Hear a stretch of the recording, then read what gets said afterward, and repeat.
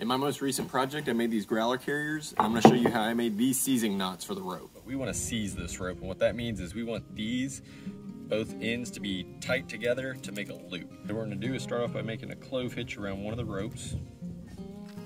Then we're going to take this long end and we're going to start wrapping around both ropes. Rather than wrapping around another time, what we're going to do is pass this through this loop.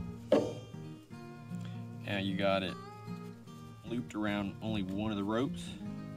What we're going to continue to do is go between the ropes.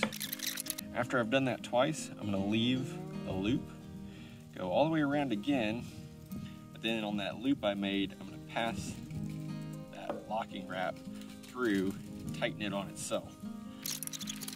And that is a seizing wrap. And that rope is not going anywhere. It's not going to slip. It's a nice tight loop.